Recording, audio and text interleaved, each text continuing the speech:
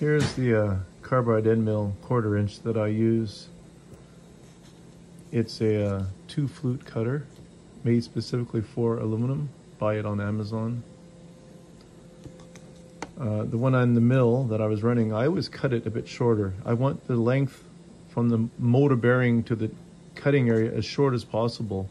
So I use a die grinder or a zip saw or something, and I saw it off. Even 1/2 inch makes a big difference on leverage from the end of the tip, prevents chatter and other stuff like that.